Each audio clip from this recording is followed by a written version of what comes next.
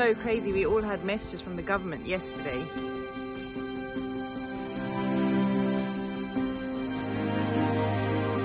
That over there, folks, is fire. For now, it's pretty much just making sure the boys are okay.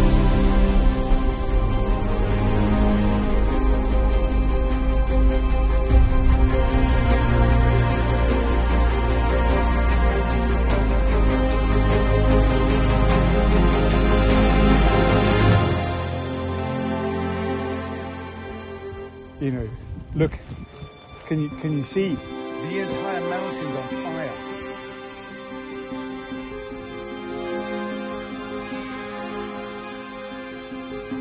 I'm so sad for the stories we've heard today. That over there, folks, is fire. By the looks of things, it's a pretty big one too. Scary. So we did a whole segment, or a whole video actually last spring, late spring, early summer, wasn't it? 2023, about fire. It's been pretty peaceful this year in the area of Portugal that we live. It's, you know, towards the end of September, and we are expecting a downpour of rain, the first rain that we'll have had for some months now. Fairly soon, in the next couple of days, it's supposed to rain heavy. So we are kind of looking forward to that. It's a real shame though, just over there, right behind us, is a very, very, very big bushfire. We're quite lucky because down in the valley between us and the fire is quite a big river, the one that we often go and swim in. I don't think it's coming over the top of the river, but you know, I'd be surprised if it makes its way down the mountain. It's so crazy. We all had messages from the government yesterday saying that we're on severe extreme risk for fire for the next 72 hours.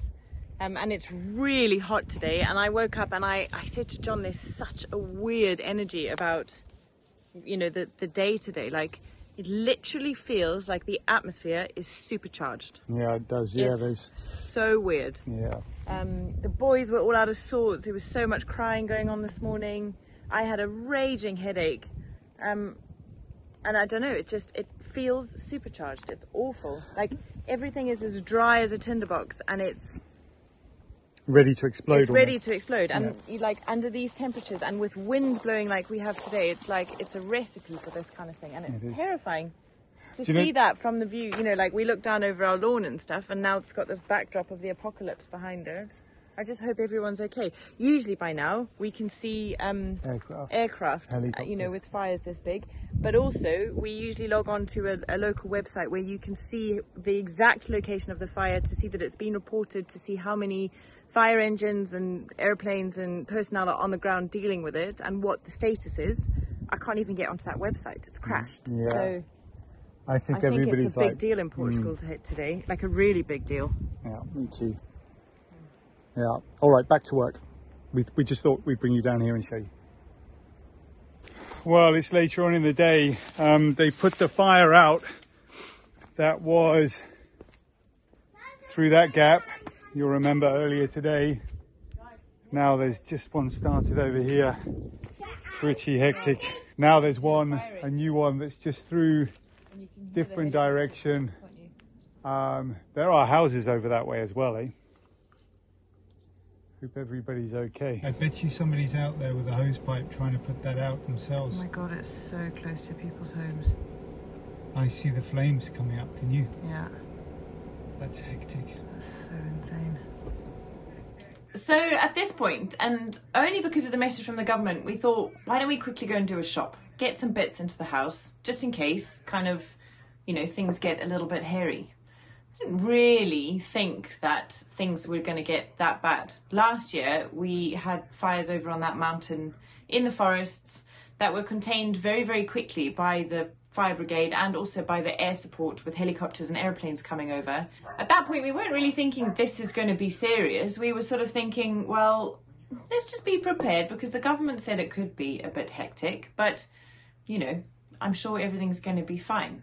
Just a normal day. It's just another day in Portugal. This morning there was a big fire. You can still see the smoke just around the back there.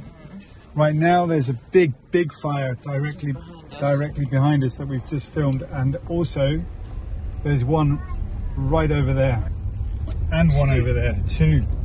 That They is are truly everywhere. frightening. What is going on? We're surrounded. We are surrounded by fire. They're a long way away from us, but that is so awful to look at. Look what, it's all across the mountaintop. Careful. People just getting on with their day, you know, like it's normal. It's so disconcerting, I'm not going to lie, that's not a comfortable feeling. So having got back from our shopping trip and seeing that all around us there were fires starting, it really sunk in that this time it was different, you know, that this year was different, that this was not like the last time there was a fire close to the farm. I think we saw 6 or 7 fires just on that journey, kind of just getting started, and it was like, where are they all coming from? I've seen so many people sharing on social media since, like we've got all these websites that you can keep a track of all of the fires and see what's being fought, how many people are on the ground, what sort of support is there, what state the fire's in, what stage it's at, whether or not they've managed to get it under control. And that website was literally reporting new fires, sometimes minute after minute, some of them sort of 7 minutes apart. It was terrifying, the speed at which the world just set ablaze. So I think we got back from that trip and came back to the farm, and the fire across the hill from us, which we had seen just starting as we left the farm, had extended hugely across the mountain. And as the afternoon progressed, it just got bigger and bigger and bigger until kind of nightfall. And then, I don't know, we really started to realise that things were going to get pretty hairy.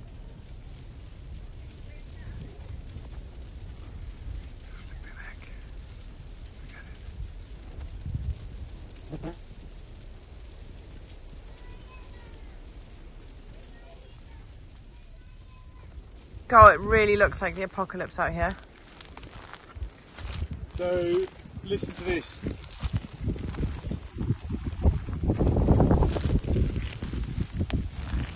It's like crunch. It's dry as a tinderbox. Honestly, it really is.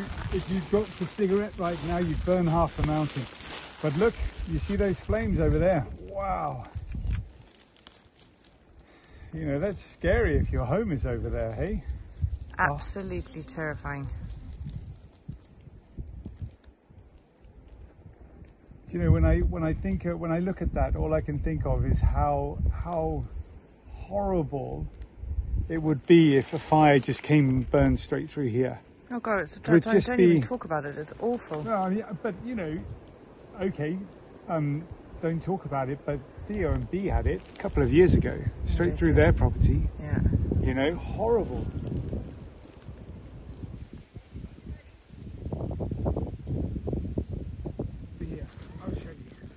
Now, if you imagine, if you look over there, you see that big wow, crane. Look at those flames. Big yellow crane. Can you see the big yellow crane and all the houses, how big they are? Now look at the flames up the side of the mountain and imagine how big they are compared to the houses. Look at them right in the middle. It's like an inferno. Thank you, Obi, for the kisses. Yep. Where does? Right there. Obi, out the way. We're all looking at the right in the middle of the smoke, Sawyer. You see the big flames. Cool. Look. Okay, cool. There you go. Look. Oh gosh. I don't know if you guys, you can see it really clearly now. So terrifying. As the days progressed, we've been reading the news, and I'm sure you guys will have seen by the time this video releases that this period of 72 hours that the government's issued an extreme warning on, it's an unusually dry time of year. Usually the rains have started a little bit by now. But also there's just unseasonable heat. There's this weird heat wave. We got up to 32 degrees today with wind gusts of up to 70 kilometers per hour. And Portugal has actually asked the European Union for help today to send planes and firefighters to help us. The whole of the mountain is on fire now, Danny. Look at it. That's so terrifying. Look. And in parts of northern Portugal, especially not far from us, actually about an hour, maybe an hour and a half, in the kind of region of Aveiro, there's actually a village that's burnt down today, or parts of it anyway. People's houses, people's homes, people's businesses. And it's been a really awful day, I think, around the northern and central part of Portugal. What are you doing if you're a homeowner over there? You know, how do you protect your house? Well, that's it. And Portugal just doesn't have the resources to fight this many fires at the same time. I think having this many fires burning at the same time across the country is unprecedented. So it's just pretty intense, you know, to sit on your front lawn and be able to see 6 enormous fires around you. I know lots of you live in parts of the world which suffer with forest fires, you know, Australia, Canada, all over the world. So many of you will know what this is like. And to anybody who's been affected, or anybody who's lived through this before, or, you know, a closer, more frightening version, honestly, our hearts go out to you, because this is really sobering. Really, really sobering. I think one of the hardest things during this whole period of kind of uncertainty surrounding the fires was this feeling of vulnerability and the feeling of not being protected, being out of control of the situation. Should the fire come close, you know, did we have the means to be able to protect ourselves? Did we have the means to be able to make sure that we were going to be okay, that the farm was going to be okay? It's a very scary thing to feel out of control. But there are places in life where you can feel in control, and I think it's important that we take advantage of those opportunities whenever we can. One of those places where we need to feel in control and safe and not vulnerable to the forces beyond us that could seriously impact our livelihood is on the internet. So a big thank you to Surfshark for sponsoring this episode, and a reminder to all of you the importance of downloading a VPN. VPN stands for Virtual Private Network, and once you've downloaded the Surfshark app onto any of your devices or set up your account, Surfshark protects you while you're surfing the internet from anybody who would like to get hold of your information and use it for nefarious activities. It does that by encrypting all of your data so that anybody scaling around you trying to get hold of your information can't actually see it. They can't see what you're doing, they can't get hold of your bank details, your health records, your personal information, or any of your data. It's pretty genius. Surfshark also allows you to move the location of your IP address, allowing you to virtually travel the world and make the most of offers going on in different parts of the world, or access TV shows which you may not be able to access. Surfshark is one of the most affordable things that we promote on this channel, and it's something that can really make a huge difference. We've worked with them for ages. We wouldn't go anywhere else for our VPN needs, and we use them on all of our devices because on one subscription, it's completely unlimited how many things you log into it, which I think is pretty cool. So click the link in our description below or scan the QR code that's on your screen and use our code TheNewbys, and you will get 4 extra months for free from your subscription with Surfshark. So it was starting to get pretty dark at this point, and Tara was putting the boys to bed. Our internet access had started to drop in and out, and the websites that we were using to check up on fire updates, on whether aeroplanes or firefighters were on their way, was also starting to drop in and out of service. I started to get a bit nervous. We had, of course, prepared for a worst case scenario, but I was also personally starting to wonder whether it would be a good idea just to get in the car and head on out. It was a tricky situation because we knew that the road to Porto and all around Porto, which was our biggest major city, those roads were pretty much shut down. Fires along the side of them, pretty hectic stuff. So Tara and I had, give or take, we'd made the decision that the safest place to stay was at home. We'd been advised to close our windows, to stuff in any gaps to try and keep smoke from coming into the house. But it made me really, really nervous, mostly for the boys and Tara, because, you know, I didn't want a situation where we went to sleep and the house filled up with smoke, and that, you know, that was it. So for me, I don't know. This is literally the first time I've ever been in this situation, so I don't know. You know, the idea that the house would fill up with smoke seems preposterous until you walk into your house and it smells like a bonfire, and then it's all of a sudden quite a real thing. So at this point, we were starting to feel the effects of the fire, but we didn't have any fire anywhere near us. what I thought was a good idea was just to head on out and have a good look around the farm. So I went for a walk, didn't go too far from the farm, a couple of 100 meters, 300 meters. There's a nice pathway, walk around the edges of the perimeter. I went and had a good look around, and I took my drone as well. Now, I fully understand you shouldn't be using drones in this kind of situation. I didn't know at the time. And the reason why I didn't know is because I just didn't know. Like, I don't know anything else about fires and how to manage them. So I took my drone, and the reason why I wanted to take that was to throw it up in the air and just have a look down below me to see if there were any fires anywhere near that I should be worried about. The reason why they say don't use drones is because they might interfere with the emergency services doing their job. At this stage, the fires had been burning a full day and they were getting worse. There were no emergency services in the vicinity that I knew of. There was no fire engine sirens. There certainly were no helicopters or aircraft in the air. It was pretty scary stuff. So I put my drone up, had a look around, and the fires were getting, at this point, way worse. We sent texts across to our friends on the other side of the valley to ask if there was any way we could help. It sounded very much like they had everything under control. And I had a bit of a conundrum on my hands. Do I jump in the car and head on over to see if there was any way that I could help out, which would mean leaving my family alone in the house without an exit route? We only had one car. So here's what happened next. It's really rare that I wish that I had a camera, a real camera, instead of having a phone. But today's kind of one of those days. And this moment right now, it's dusk. Over there you can see is the sunset, and behind me over there is one of the 6 fires that's raging around our farm at the moment. None of them are coming anywhere near us for now, but that red dot right there, that's the moon. And if I did have a better camera, right now you'd be able to see a huge amount of flames in amongst all of that smoke. For the people living on the other side of the mountain this evening, it's going to be a really, really scary night. That's for sure.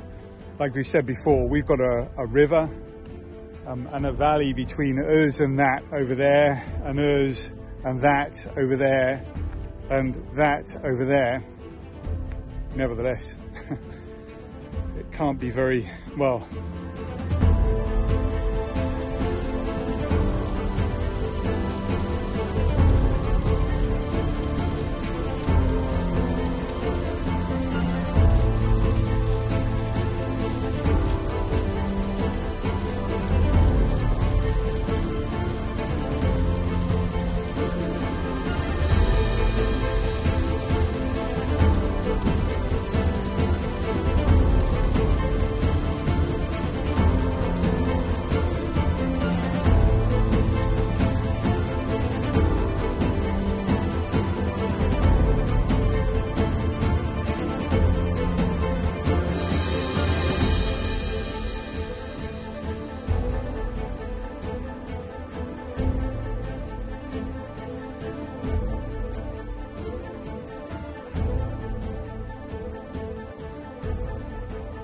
So didn't get much sleep last night, for obvious reasons, as you'd imagine. The fires are literally raging, and it feels, there's no other way of saying it, it feels genuinely apocalyptic. We had heavy smoke coming across the farm last night. It got inside the house, we were trying to sleep, it woke us up. It felt like there was a fire inside the house because of the smell. So there was a bit of a panic. It was pretty, limited, so everybody, wasn't that dramatic. But Tara and I both got up at 2 o'clock in the morning, and we were walking around the farm, just checking and making sure that there was no fire on our farm. It's about, I'd say, 3 or 4 kilometers away. But yesterday evening we had 6 fires within a radius of, say, 10-15 kilometers. That's a lot of fire. Now, where's the loud fire gone? The fire's over there, buddy, but it's okay. It's all right. I'm making the most of a last bit of clean air. I hope it's not the last bit of clean air, but we really are surrounded by smoke. I've come down to the deck this morning to do my workout because we are currently, I don't know for how much longer, beneath this plume of smoke that's coming across from over there. It's literally passing right over us, but it's quite high up, so let's hope it doesn't sink.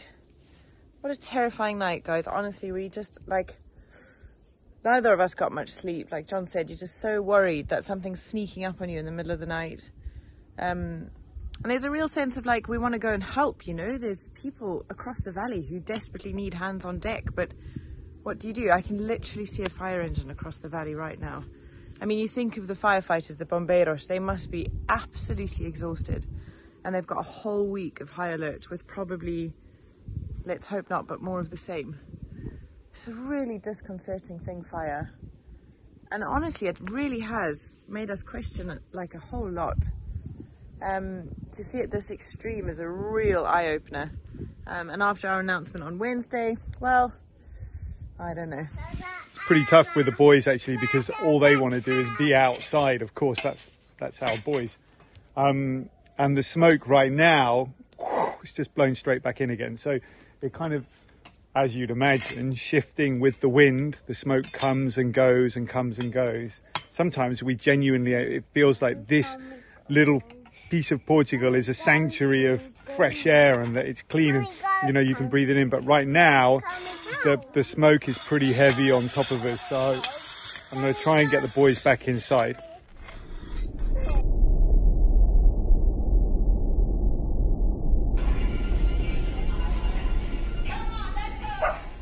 Yeah, it's been bedlam. Currently, all around us right now is fire. And right on top of us is a whole bunch of smoke. I'm trying to keep it so that you can see us and the background as well, but the camera's just not getting both of those exposures quite right. There's so much smoke right down in the valley. You can hardly see our view, and the light is really eerie and kind of yellowy and weird this morning. And it's been, I think yesterday across Northern Portugal, there were 128 fires burning at the same time. I know Portugal's asked for help from the rest of Europe, and there were planes coming from France, Spain and Greece.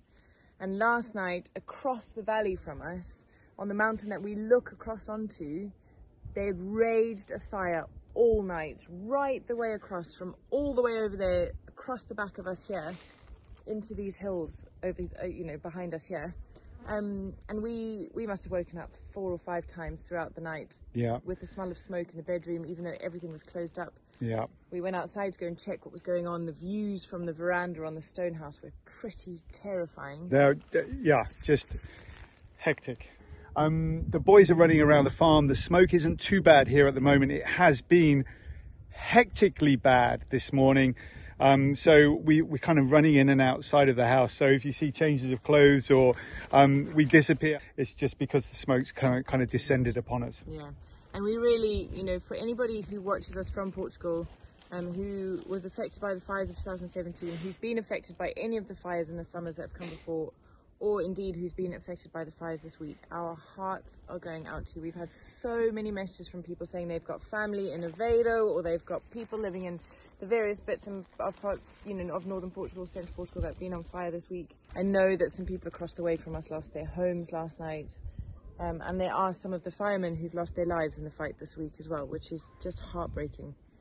So I just wanted to send a bit of love and solidarity to everybody who's suffering through this, and hopefully the week ahead is a calm one and they get it under control. That wind is the big problem. It's like the perfect storm at the moment. It is exceptionally dry, it is so windy, and it's hot, and it's just scary. So it was at about this point that we started to get messages in from friends and people around our community telling us what they were facing. And it was one particular message that absolutely broke my heart. And it was a video from our friend Diogo. Having had reports that the areas in which his apiaries were on fire, Diogo set off on Tuesday morning to check on his bees, and what he found was truly heartbreaking. In the fires, Diogo lost 52 colonies of bees across 3 apiaries, and he's got 73 hives displaced without pasture to be able to make it through the winter. He's not the only one either. There are beekeepers across our local area who have suffered the same fate. When he sent those videos through, John and I both were completely overwhelmed with emotion and grief for him, knowing how passionate he is about his craft, how deeply he cares for his bees and how important they are.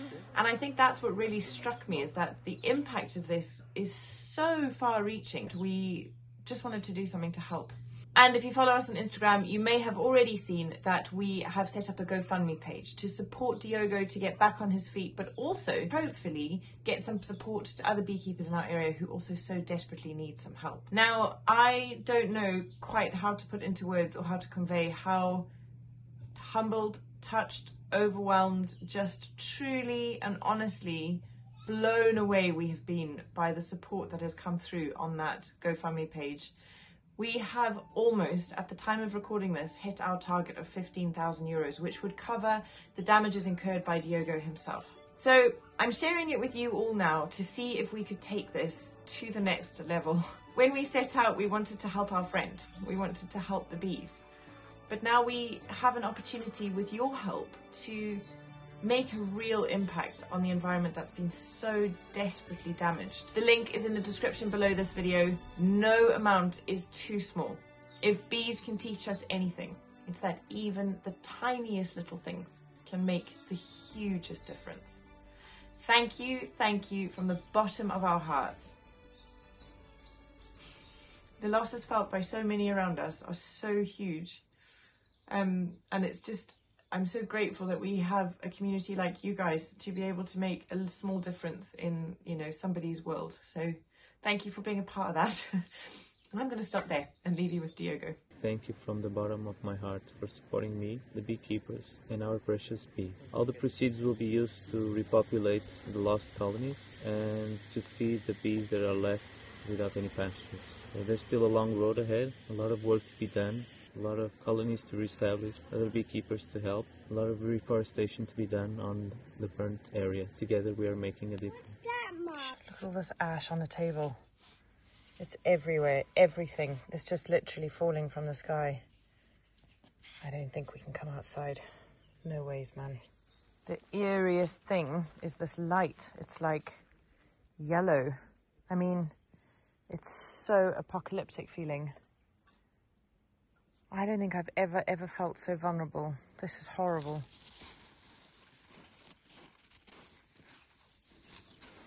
Right, let's get things closed up in here. Oh, the smell is so bad.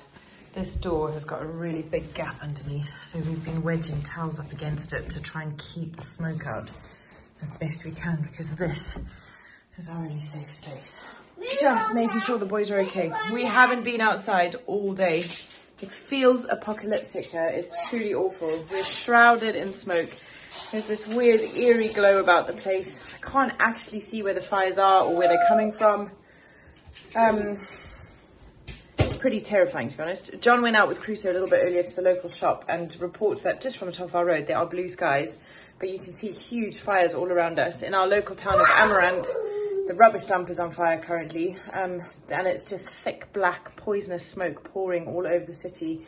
The other city close to us, Margaret de Canaveses, is also shrouded in smoke. You can't even see across the street. All of our friends are kind of just hanging on. You know, we're all actually really, really frightened, and this has been one of the hardest days, especially, you know, knowing what to do with the boys. We're here at home, and the advice is to stay at home, to stay indoors, to keep the windows and doors shut if you've got air conditioning to put it on. So that's what we're doing, and I'm doing my best to keep them entertained. John's trying to get some work done. But yeah, this is harrowing. I am not enjoying myself one little bit. Anyway, we're going to do some painting now and see if we can pass a few more hours without any further drama, really. But have a look at what it's like out the window right now. You know, look, can you see? It's just scary. There's 1, 2, 3, 4, 5, 6. You know, there are small fires, big fires all the way on the side of the mountain there. And when the wind blows, it blows all of that smoke and it sits on the farm, and it's really, really tough because the boys just want to be outside, and we keep telling them, no, you can't be outside, you've got to be inside. I'm standing here, of course, because you know, there's the deck, and the house is up there. We've got lovely blue sky above the house right now. Maybe we could let the boys out for a little while, but I'm standing here because that's probably the easiest way. This new piece of land that we've purchased, it's the biggest view, basically. It's a huge view of smoke, and it is you know, I don't know what to say about it. Right, well, it is bedtime. I'm really pleased to report that it is a lot less smoky out here. I think the wind has changed direction, which is a relief, because that was a really long day. A day I don't think we'll ever forget. I'm so proud of our boys for how they handled it. We had to keep them inside all day today, which is tough for 2 toddlers. But they were just absolute champs, and I'm so grateful that we're in this little stone house, because we've just got that little bit much, you know, a little bit more extra space, which made all the difference to everybody's sanity. Anyway, John and I are just about to call it a day. He's just been out here with the hose pipe, just wetting down the extension. We've got the water. It's just a smart move to kind of make everything a little bit damp. He's wet down the roof, he's wet down the walls, he's wet down, you know, the edges and the flower borders and all the rest of it. And there's the moon tonight. I don't know if you'll be able to appreciate it so much on the screen because it's very dark out here.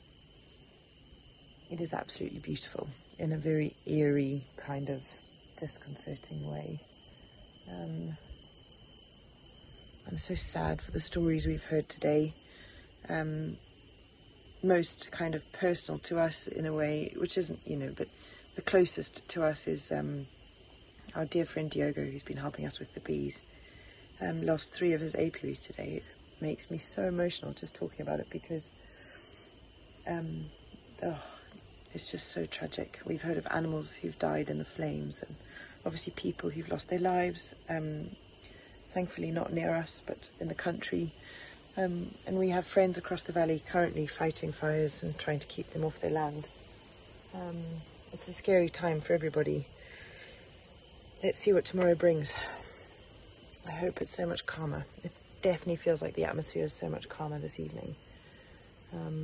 So, fingers crossed.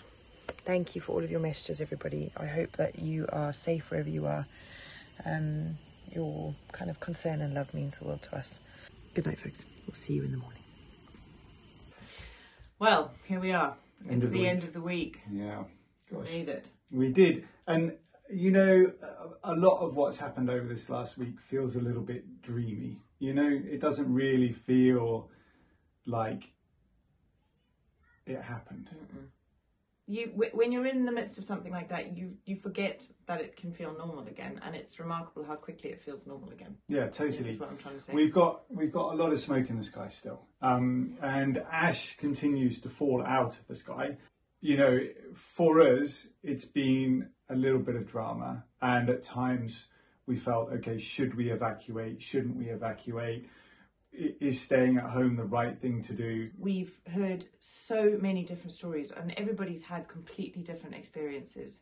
We know of 2 people who've lost so much, and one of them is Joao's girlfriend, Leticia, and her family, who had the fire come through their farm and burn all of their vines. Their neighbours lost their animals, and it was pretty horrific. I think most of their farm has burnt. Their home is okay, and they are all safe, but they lost their farm.